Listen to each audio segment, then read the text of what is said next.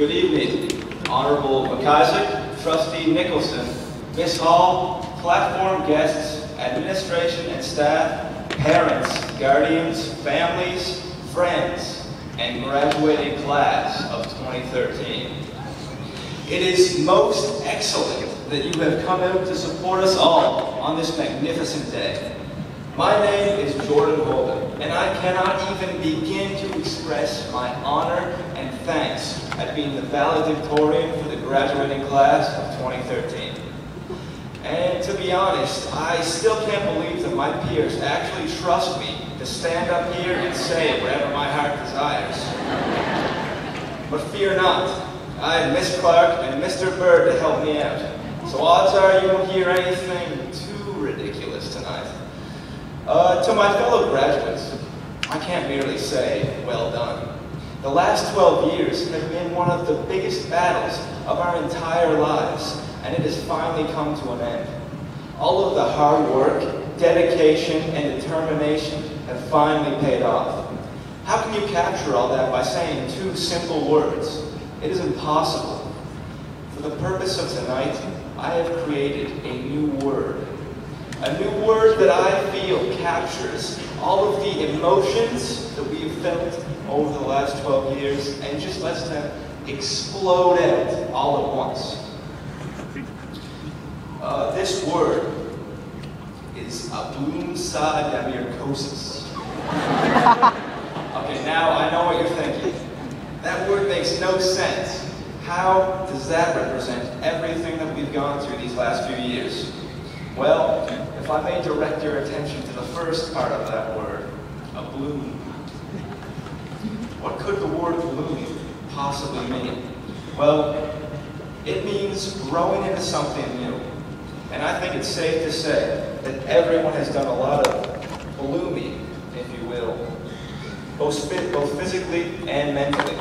I still remember my first day of grade 1. I was all ready to go. I was ready to leave my house and forge my own way in this world. Well, that's what I thought the night before, at least. But the second my mom dropped me off, left me outside the iron gates that were the doors to Glen Stewart, and said, "I'll see you at 2:30, Jordo," I just lost it.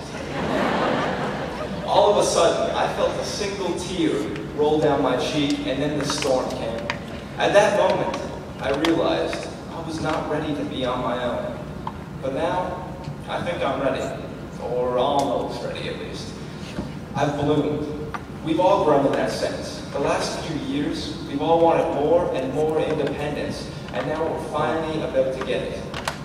So that's the reason behind the first part of that word. The next part is sadane. I feel the sad, represents the kind of, okay times where, nothing crazy or exciting is really happening. We don't really have an opinion on anything because, let's be honest, life is full of those moments. And then there's Dane. This is kind of like Dane, as in all of the really exciting moments that you can't even believe you were lucky enough to experience.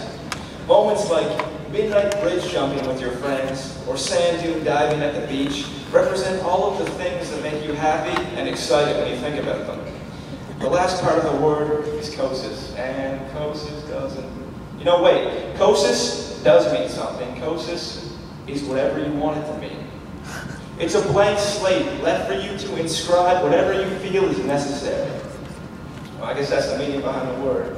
So to you all, I say, abloomsadamyrkosis, and believe me, each and every one of you deserve it. Now, I still can't believe we're all here, graduating today. It almost feels like I'm in shock. Like I just crashed into the ditch with my sister's car. I'm still not fully aware of what actually happened. But I did crash that car. The same way we're all sitting in this hall, getting mentally prepared for the walk into the future that is graduation. And I know, that's a pretty nice metaphor. See, Miss Briggs? I didn't pay attention in English class. Okay, so, right now, about to graduate.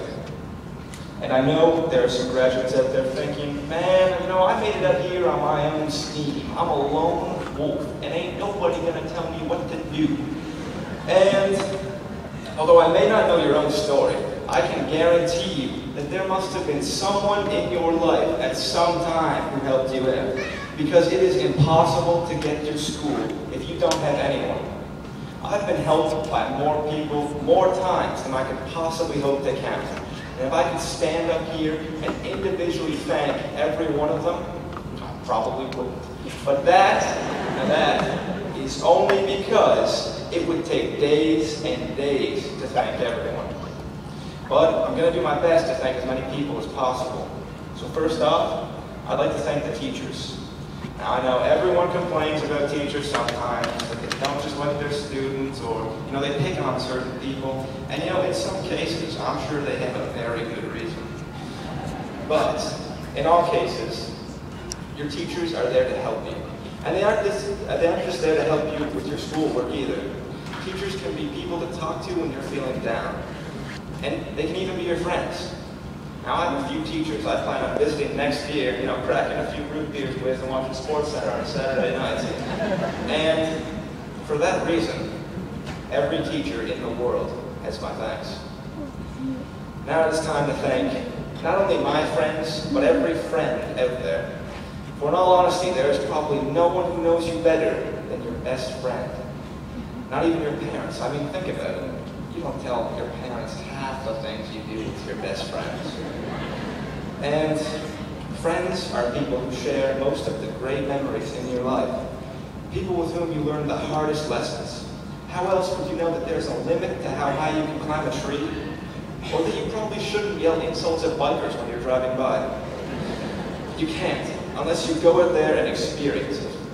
And for that reason, I thank all the friends who have ever existed. Now on to the parents. Where to begin? Well, parents are some of the first people you get to know after you're born. They're left. It's true. It's true. And they're left with the daunting task of trying to teach their children the difference between right and wrong, as well as preparing them for the day when they finally leave home. And parents, they also take it upon themselves to teach us as many life lessons as humanly possible. And I have my parents to thank for teaching me about fire and how it is something you probably shouldn't touch.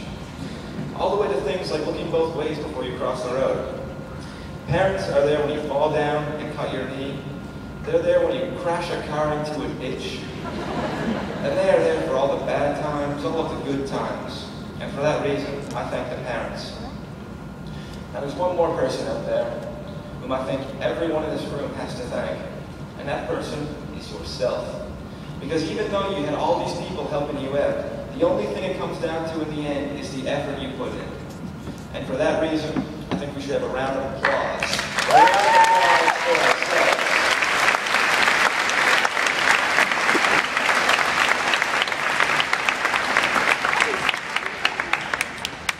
Now, I think it's safe to say that school has gone by a little faster than what most of us thought.